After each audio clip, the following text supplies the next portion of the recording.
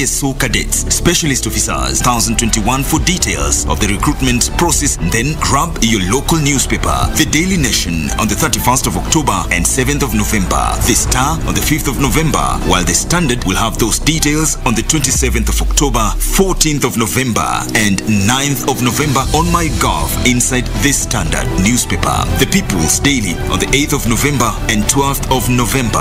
Remember, no one can influence the recruitment process because bribery and other acts of corruption are against the law. Report any suspicious activities or characters to the nearest police station or military camp or call hotline numbers 0726419709 or 01203000599. KDF recruitment is absolutely free to all.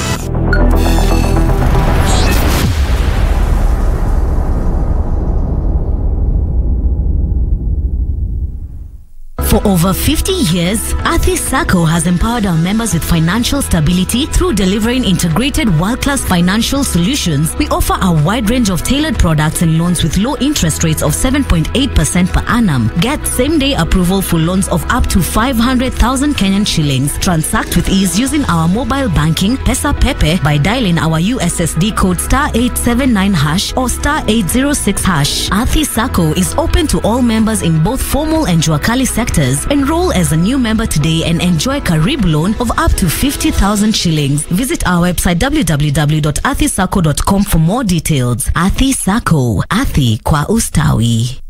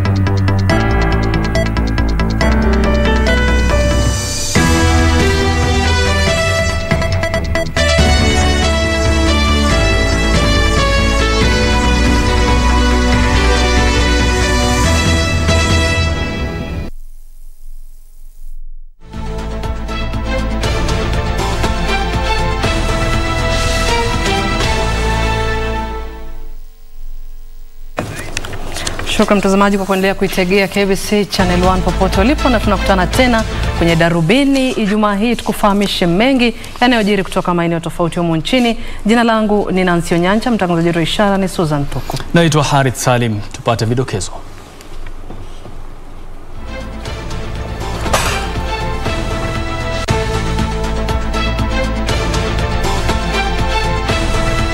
Jaji mkuu Martha Koome akosoa wito wa mtangulizi wake Willy Mutunga kuwataka majaji kugoma kulalamikia hali ya serikali kuu kukaidi maagizo ya mahakama.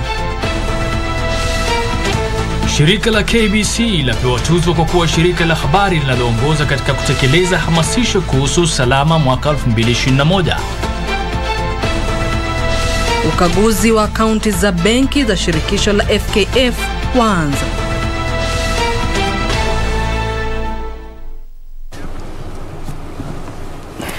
Na mandama nasi mtazamaji hadi tamati. Jaji mkuu Martha Koome amekosoa wito uliotolewa na aliyekuwa jaji mkuu Willy Mutunga kwamba majaji wagome kulalamikia hali ya serikali kuu ya kukaidi maagizo ya mahakama. Kwenye taarifa aliyotoa leo, Koome alisema kuwa licha ya sababu za kutoa wito huo, ni muhimu kwa wote kutathmini athari za kile alichokitaja kuwa matamshi ya uchochezi yanayonuiwa kuvuruga upatikanaji wa haki humu nchini.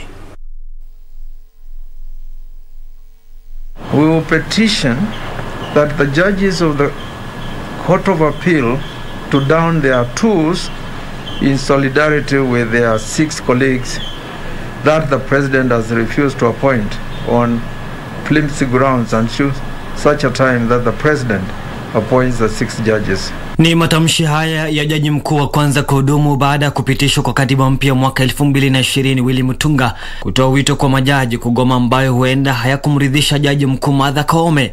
Jaji mkuu amewahimiza majaji wapuuze wito huo. Kwenye taarifa kwa vyombo vya habari, Koome alisema kuwa uchochezi kama huo kutoka kwa Mutunga unanuia kuvuruga upatikanaji wa haki kwa Wakenya. Jaji mkuu pia alisema kuwa Mutunga anafaa kuwa na ufahamu zaidi, kwani alikuwa jaji mkuu wa kwanza chini ya katiba mpya na alikula kiapo cha kuwahudumia Wakenya na Jamhuri ya Kenya kwa hikma na kutekeleza haki bila upendeleo. Jaji mkuu alisema kuwa athari za kuitisha mgomo wa idara ya mahakama ni mbaya. Aliendelea kusema kuwa ilhali kila mtu anaruhusiwa kutoa maoni yake, ni sharti ikumbuke kwamba iwapo matamshi kama hayo yanatishia maisha ya mamilioni ya Wakenya, ni sharti wote waungane kutafuta suluhu mbadala ambayo haikuki majukumu ya pamoja ya watu kulinda katiba. Khalid Abdullahi, Darubini.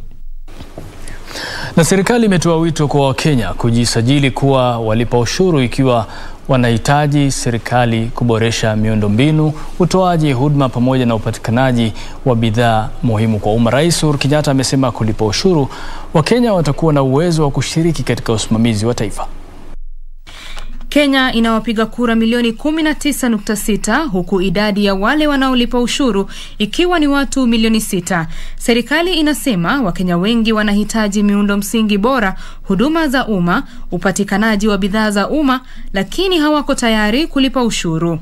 Expanding our tax base is key to bringing our nation closer to her destiny of a fair, just, inclusive and equitable nation, as well as to fuel our nation's quest to improve infrastructure, service delivery, and access to public goods. Zaidi ya walipaji ushuru 393 walijisajili kupitia mpango wa kujitolea kwa hiari, na kupitia mpango huo shilingi bilioni 2 zilipatikana. Rais Kenyatta ambaye alikuwa akizungumza leo wakati wa maadhimisho ya mwaka huu ya siku ya walipaji ushuru, amesema ukusanyaji ushuru umeongezeka kwa 136% tangu mwaka wa 2011-2012 na kuongezeka kutoka shilingi bilioni 707 hadi shilingi trilioni 1.67 mwaka wa 2020-2021.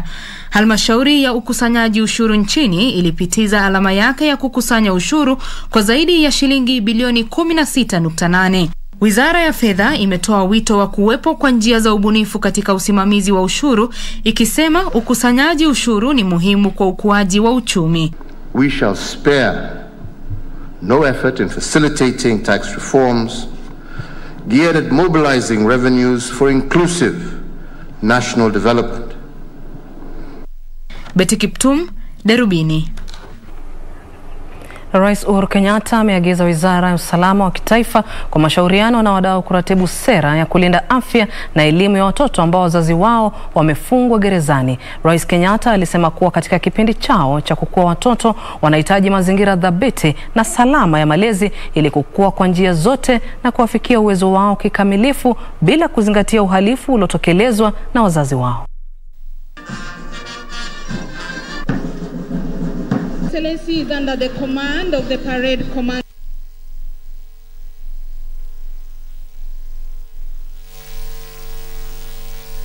Continue to steer institutional reforms of the Kenya Prison Service to meet the visions set under our new Supreme Law.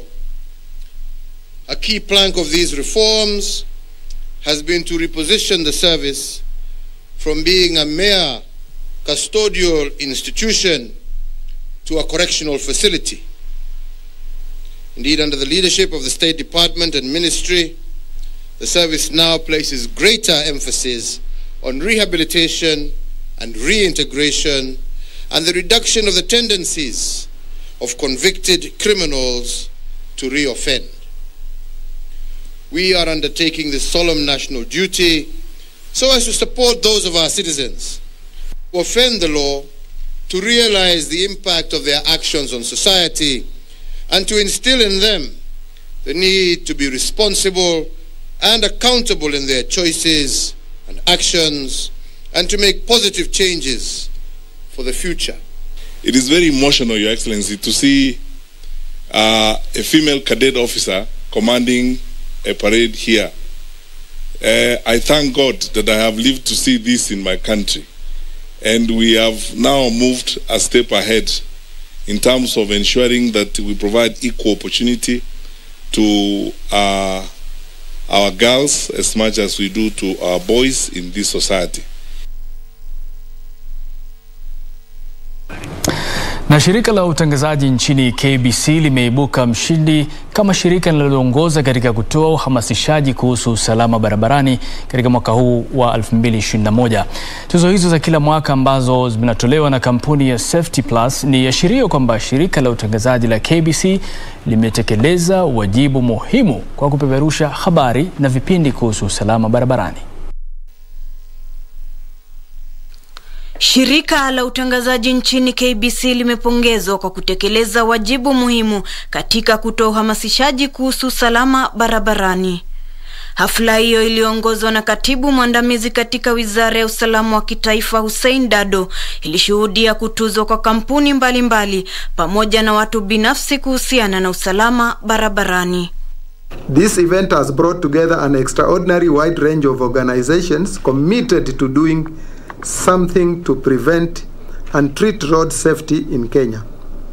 Waliohutubu kwenye hafla hiyo walielezea masikitiko yao kuhusiana na takwimu za ajali barabarani zinazoashiria kwamba watu 3,000 hupoteza maisha yao kila mwaka. Really, it is our lack of preparedness or our ignorance to modern technology that provides us with even safer solutions. Build capacity, have experts, human resource that is more conversant about road safety. Walitoa wito kwa Wizara ya Elimu kutoa vitabu vitakavyosaidia kutoa uhamasishaji kuhusu usalama barabarani kote nchini. KBC na kampuni ya uchukuzi ya Precise ambazo zilituzwa ziliahidi kuendelea kutekeleza wajibu huo wa kuhakikisha kuna usalama barabarani. As KBC, we are committed to making our roads safer by airing more content on road awareness. Going to keep doing is we're going to up what we have been doing. We're going to put the measures up. We're going to partner with the government in different initiatives that they're coming up with as far as reducing the accidents on the roads. Tuzo hizo ziliwekwa msingi kwa maudhui kwamba ajali hazitokei mbali husababishwa. Ruth Wamboi, Darubini. Na naibu rais William Ruto amewataka viongozi wa kisiasa kujiunga na vyama vya kisiasa vitakavyoendeleza mbele ajenda ya kitaifa. Daktari Ruto ambaye alifanya mkutano wa mashauriano na viongozi kutoka mashinani pamoja na viongozi wa kidini kutoka Kangema na Mathioya kaunti ya Murang'a kwenye makazi yake huko Karen, amesema Wakenya wamejitolea kuwaunga mkono viongozi wenye ajenda itakayobadilisha maisha yao. Naibu Rais William Ruto amewataka Wakenya kusita kujihusisha na makundi ya kikabila na badala yake kujiunga na vyama vyenye mtazamo wa kitaifa. Our politics will no longer be about your community, the region you come from, the color of your skin, or the religion you profess. That going forward, Kenya is going to build on the firm foundation of a political party that unites the country, not an ethnic outfit. Daktari Ruto amesema Wakenya wanafaa kuwachagua viongozi wenye rekodi ya maendeleo na ambao wanazingatia hatma ya taifa hili. Aliwapongeza wakazi kutoka eneo la Mlima Kenya kwa kuwa mstari wa mbele kupinga siasa za kikabila.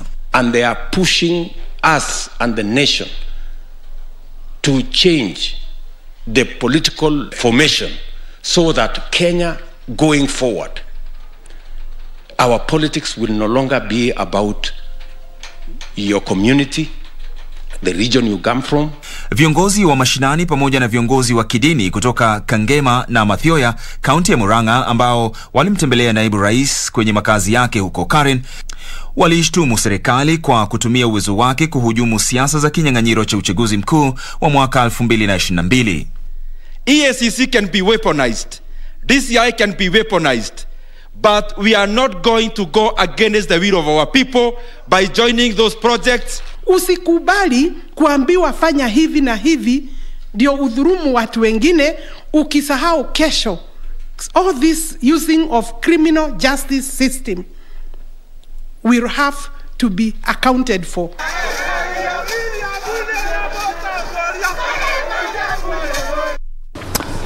Na Spika wa Bunge la Kitaifa Justin Muturi amesema kuna haja ya kufanyia marekebisho sheria kuhusu serikali za kaunti ili kuhakikisha kuna uhuru wa bodi ya kuajiri wafanyikazi wa kaunti kusimamia fedha kuambatana na sheria. Akizungumza huko Mombasa wakati wa kumalizika kwa warsha ya utumishi wa umma, Muturi amesema kwamba ni uhuru wa kusimamia fedha utaruhusu vitengo mbalimbali vya serikali za kaunti kuendesha shughuli zao bila kushurutishwa au kuingiliwa. Muturi amesema kupewa uwezo kwa bodi za kuajiri wafanyikazi wa kaunti kutasaidia kuimarisha usimamizi wa fedha na utendaji kazi bora na kupelekea maendeleo ya kitaifa kupewa kipaumbele. Boards are actually very professional bodies. So they may have issues that they want to articulate and ensure they are able, they implement.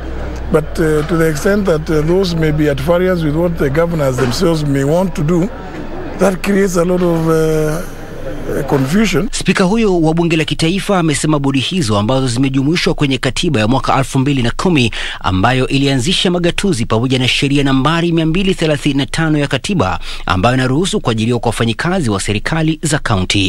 It is important to be priority based and customer focused.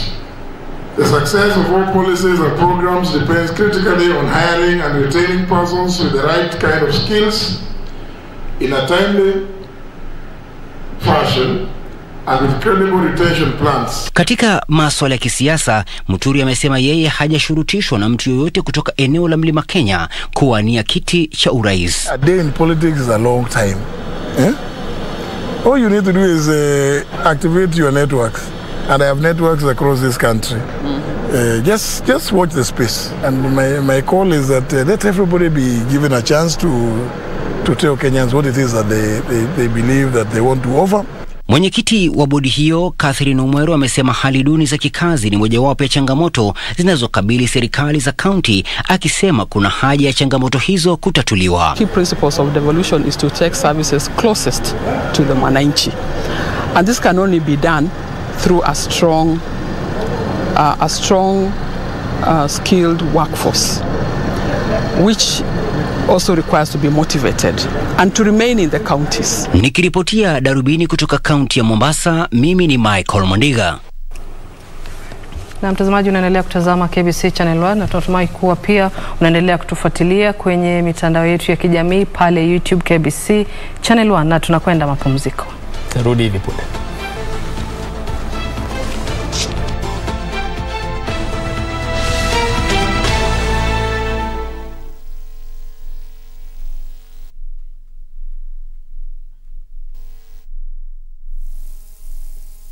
Ili kupata skiza tune hii ya Warumi 8, bonyeza *811*963#. Nina hakika kwamba hakuna kinachoweza kukutenga na upendo wa Mwenyezi Mungu. Si kifo, si malaika, si vitu tulivyokuwa navyo au tutakavyokuwa navyo, si mamlaka au chochote kitakachoumbwa. Warumi 8:38 hadi 39. Ili kupata skiza tune hiyo ya Warumi 8, bonyeza *811*963#. *811*963#. Welcome to Athi Sacco Society Limited, a vibrant sacco that delivers integrated world-class financial solutions to our customers. Athi Sacco will be celebrating 50 years of changing and touching lives in Kenya. The Golden Jubilee celebrations will be held at the Kenya Institute of Curriculum Development, KICD, Simba Editorium Hall on Saturday, 30th October 2021. This event will be covered live on KBC Channel 1 from 10 a.m. Athi Sacco Limited. Athi kwa ustawi.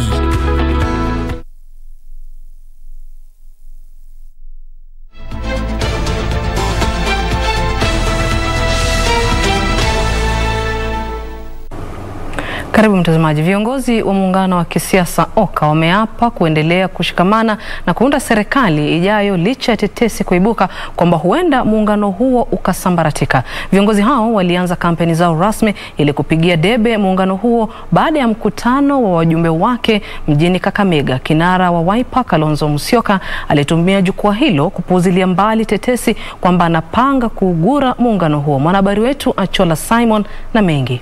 Wanaume, wakati umefika tupate haki yetu. Wakati imefika hawa vijana watoke kwa barabara. Wakati imefika. Ni lazima chama cha KANU kiwe strong. Chama cha Wiper kiwe strong. Chama cha Ford Kenya kiwe strong. Na chama cha ANC kiwe strong. Mimi hapa Kakamega nimejitolea kusimama kwa chama cha ANC. Sisi katika mkoa huu wetu wa Western hatujawahi kufanya kazi pamoja kama viongozi. Leo tumeamua lazima tufanye kazi pamoja kama viongozi. Tukitaka kama jamii tuungane na Wakenya wengine ndio tupate kile tunapataka. Kumekucha. Siasa za udanganyifu Kenya zimeisha. Kwamba sisi ni timu moja ambayo hawezi kubanduka. Na mimi ni mchezaji wa timu. Na nikiwa kwa timu hiyo nataka niwahakikishe msifadhaike na jambo lolote. Nia yetu ni kuhakikisha vijana wanapata kazi. Unajua kwamba umoja wenu ni ushindi. Umoja wenu.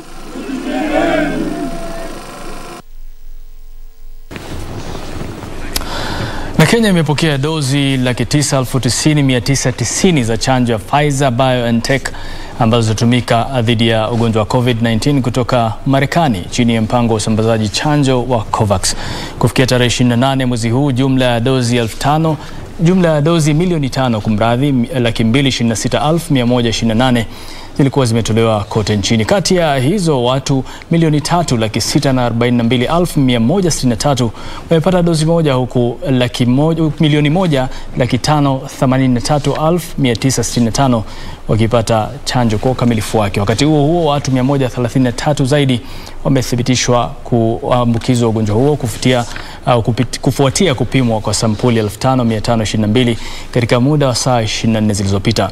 Wizara ya Afya nayo imesema kuwa kiwango cha maambukizi nchini sasa ni 2.4. Jumla ya visa vilivyothibitishwa sasa ni visa 253,151, huku jumla ya sampuli zilizopimwa zikiwa zimepimwa kwa sasa zimefikia sampuli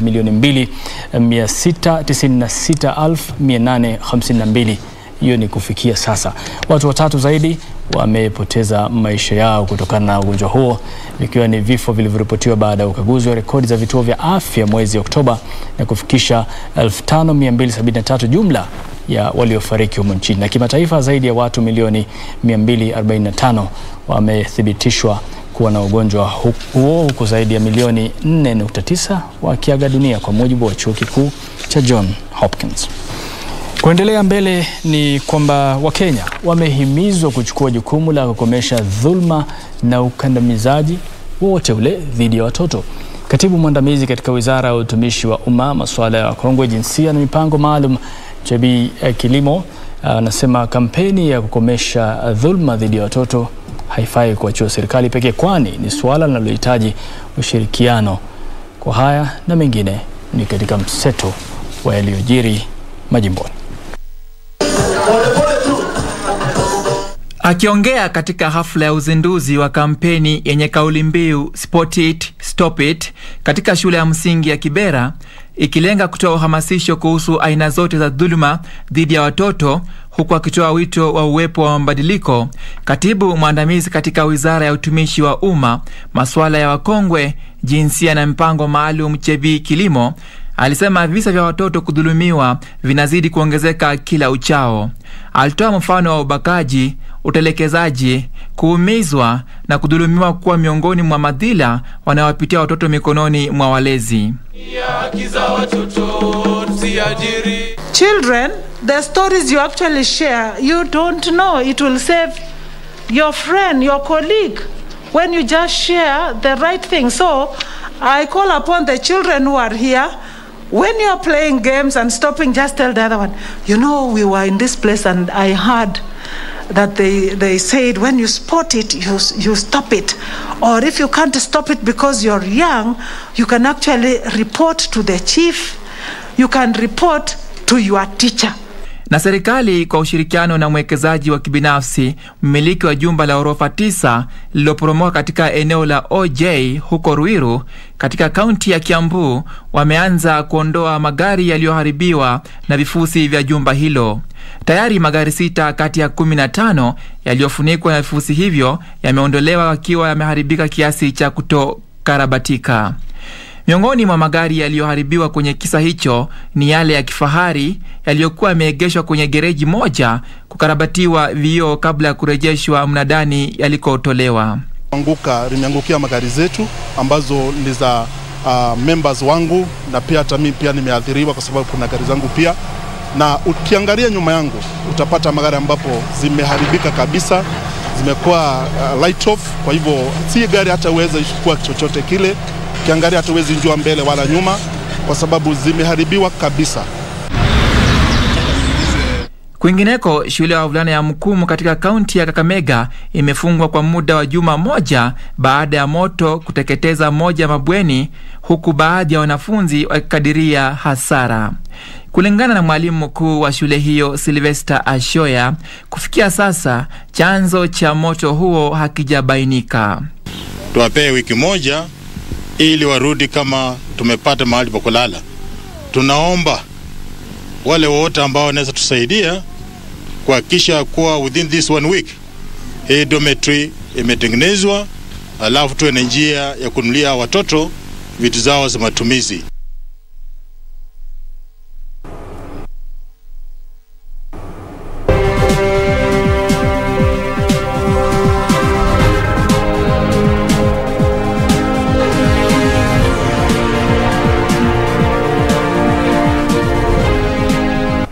Na kwenye biashara, wataalamu wa teknolojia ya kibiolojia wametoa wito kwa serikali kuidhinisha ukuzaji wa mahindi yaliyoimarishwa kisayansi. Baraza la teknolojia ya biolojia ya kilimo limesema kuwa mahindi hayo yataweza kuboresha ukulima na yatasaidia kupungua kwa hasara katika sekta ndogo ya mahindi nchini. Kenya hupata hasara ya takriban 40% ya mahindi kutokana na magonjwa na wadudu waharibifu. Kenya ni miongoni mwa nchi 7 ambazo zimeanzisha matumizi ya mimea iliyoimarishwa kisayansi barani Afrika. Nchi hii ilianzisha ukuzaji wa pamba na mihogo iliyoimarishwa kisayansi miaka 2 iliyopita katika juhudi za kuimarisha uzalishaji wao. Katika muda wa miaka 10 iliyopita, nchi hiyo imekuwa ikitafakari wazo la kuanzisha ukuzaji wa mahindi yaliyoimarishwa kisayansi licha ya pingamizi za baadhi ya mashirika ya kijamii. We have cassava that received the environmental release in June 2021, and now the next stage is to perform national performance trials. The other crop that we have also completed research is insect resistant maize that already all the research has been completed and now awaiting cabinet approval. Daktari Karembu wa Baraza kuhusu teknolojia ya kibiolojia katika kilimo amesema kuwa mahindi ya aina hiyo yameendelea kukumbwa na changamoto zikiwemo wadudu waharibifu na magonjwa ambayo hupunguza mavuno na hivyo kulazimu kuagiza mahindi kutoka nje. Kulingana na baraza hilo, wadudu wanaoathiri shina huharibu 12% ya mahindi yanayozalishwa nchini, huku viwavi wakisababisha hasara ya 60%. Utafiti kuhusu mahindi yaliyoimarishwa ni sehemu ya mpango wa miaka 10 wa Kenya wa marekebisho ya ukuaji wa sekta ya kilimo kwa lengo la kuimarisha sekta ya kilimo nchini kufikia mwaka 2029 na kuifanya kuwa kitovu cha mazao ya kilimo kwenye kanda hii. Our farmers are always having these pandemics because many times they lose their crops because of insects, diseases, pests that scientists have a solution for. So what we want is really upping and intensifying grassroots outreach so that the mwananchi can come to understand the value of science. Sekta ya kilimo huchangia takriban 33% ya pato jumla la nchi. Tangu kuidhinishwa kwa ukuzaji pamba iliyoimarishwa kisayansi kwa minajili ya kibiashara mwezi Disemba mwaka 2019, gharama ya uzalishaji pamba imepungua pakubwa. Pamba hiyo ina uwezo wa kuimarisha mavuno kutoka kilo 500 kwa kila hekta hadi kilo 2500 kwa kila hekta, hali ambayo itaimarisha pakubwa mapato ya wakulima.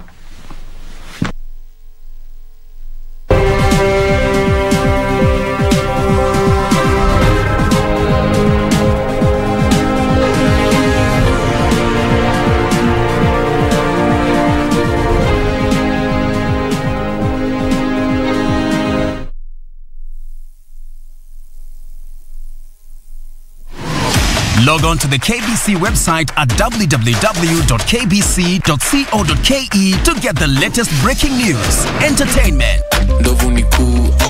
sports, politics, lifestyle or business trends from Kenya and around the world. Never miss new episodes from your favorite TV shows, reruns and movies. Just stream online or watch live on your YouTube channel at KBC Channel 1 TV shows. For the day's biggest stories, trustworthy news and family entertainment, log on to KBC Channel 1. Watch what you want anytime, anywhere.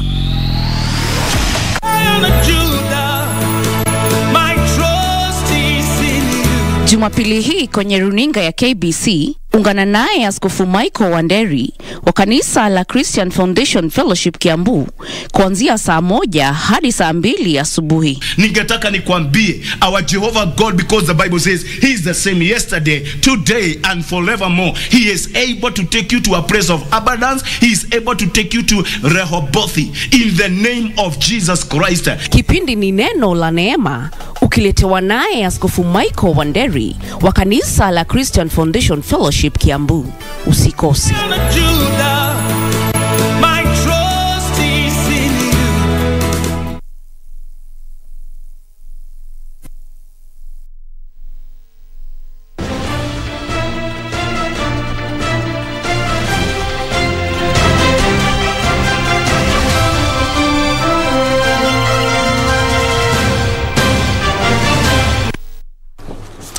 Na tukileta mchezo kidogo kazini ni kwamba ukaguzi wa kaunti za benki za shirikisho la soka humo nchini FKF ulioagizwa juma lililopita na waziri wa michezo Amina Mohamed ulianza leo. Shughuli hiyo inaendeshwa na wadau mbalimbali wakiwemo wakaguzi au mkaguzi mkuu wa mahesabu ya serikali, kurugenzi ya upelelezi ya makosa ya jinai na vilevile msajili wa michezo. Amina aliagiza FKF kufanyiwa uchunguzi wa matumizi ya fedha kufuatia madai na tetesi zilizoibuliwa na wadau kuhusu ubadhirifu wa fedha. Afisa mkuu wa shirikisho la soka humo nchini Barry Otieno alisema wakaguzi wanataka mchanganuo wa shughuli zote za kifedha uliofanywa na FKF kati ya mwaka 2014 hadi kufikia sasa. Shirikisho hilo pia linatakiwa kutoa taarifa za udhamini kwa klabu zote za ligi kuu na pia kutoa mikataba ya kifedha iliyotiwa saini na wafanyikazi wa FKF na wachezaji wa timu ya taifa. They have full access for documents from 2016 to date. I think one area of concern is it's not clear even to them whether FKF is a public institution or a private institution, and it's also important to put it out in the public that FKF only receives government funding for national teams. The rest of the funding comes from FIFA, comes from CAF, and comes from our commercial partners. We want to believe, and from our discussion with the inspection team, that this process will be very fair, transparent, and will meet the threshold of a well-done process. Ukaguzi huo uliamuriwa na waziri wa michezo Balozi Amina Mohamed, ambaye alifika mbele ya kamati ya michezo ya bunge juma lililopita. Frederick Muki, Darubini, michezo. Na tukiendelea mbele ni kwamba masaibu ya FC Leopards yanaonekana kuendelea baada ya kupoteza mechi yao ya 3 mfululizo baada ya kulazwa mabao 2 kwa nunge na Ulinzi Stars ugani Thika. Kumbuka kwamba Ingwe ilianza vizuri lakini ndo kama hivyo ikashindwa kufunga baada ya kupata nafasi za wazi. Marvin Bwire alishindwa kupachika mpira wavuni, na vile vile Ulinzi walionyesha mchezo wa kuvutia na kufunga bao lao la kwanza kwenye kipindi cha kwanza kupitia kwa Brian Bergen dakika 42, kisha Hilary Simiyu naye pia katia mpira kimiani katika dakika ya 57. Ulinzi sasa iko kileleni mwa jedwali na alama 11 mbele ya Nairobi City Stars na Gor Mahia. Historia hii kwamba kati ya mechi 5 basi wameshindwa mara 4 na kwenye mtambao wa goli lake, na ngoma ikaendelea vizuri kabisa. Vijana wa timu ya Ulinzi Stars pia walikuwa wanajaribu kuhimili, na hapa ndipo mambo yalipokwenda segemnege, wakati ambapo mlinzi wa timu ya Ulinzi Stars ngoma ilikuwa inaendelea kasi kabisa, na hapa tena utaona kwamba barubaru huyu Hilary Simiyu. Na wachezaji 15 watasafiri kwenda Namibia kesho kabla ya kuanza kwa mashindano ya mpira wa pete kwa wanawake barani Afrika, mashindano ambayo yatatumiwa kama ya kufuzu kwa michezo ya Jumuiya ya Madola. Mashindano hayo yatang'oa nanga tarehe mosi mwezi ujao na yataendelea hadi tarehe 16 mwezi huo. Baada ya kuimarisha mazoezi yao kwa kipindi cha miezi mitatu, timu ya taifa ya wanawake ya mpira wa pete iko tayari kwa mashindano ya bara Afrika yatakayotumiwa kuwa ya kufuzu kwa michezo ya Jumuiya ya Madola. Also very grateful to the government of Kenya through His Excellency the President of this Republic and our very embassy, yes, Amina Mohammed, and our PS for having facilitated and continuously sponsoring netball. Otherwise, we don't have any other sponsor, but the government makes sure that we attend these international tournaments. Timu hiyo chini ya kufunzi wa Joseph Makao itanuia kuonesha mchezo wa kuvutia ili kujikatia mojawapo ya tiketi 4 ambazo zitawaniwa. Mazoezi yetu yamekuwa mazuri despite of challenges the ground, training ground, but we thank God because ametuepusha na injuries zote and the training has been good. Wakati wa makala ya mwaka 2019, timu hiyo ilimaliza kwenye nafasi ya 9. Frederick Muki, Darubini, michezo. Sasa mashindano ya tenisi ya chipukizi wasiozidi umri wa miaka 18 duniani yaliingia siku yake ya 3 katika klabu ya Nairobi. Mkenya Derek Ominde alimshinda Mjapani Rei Hattori kwa seti 2 kwa bila za 6-4, 6-0 na kufuzu kwa nusu finali ya raundi ya 3 ambapo atamenyana na Alexander Daskalovic wa Serbia.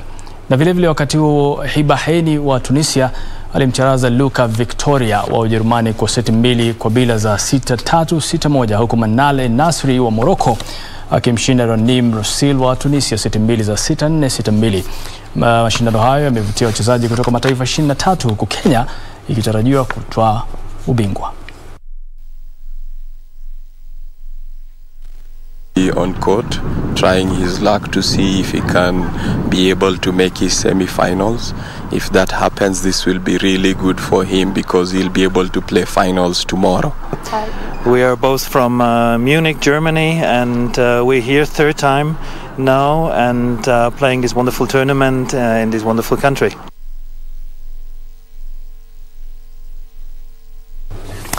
Na hayo ni baadhi ya tuliokuwa nayo michezoni siku hii ya leo, lakini sijui mwenzangu Nancy Onyancha umesaza kitu gani?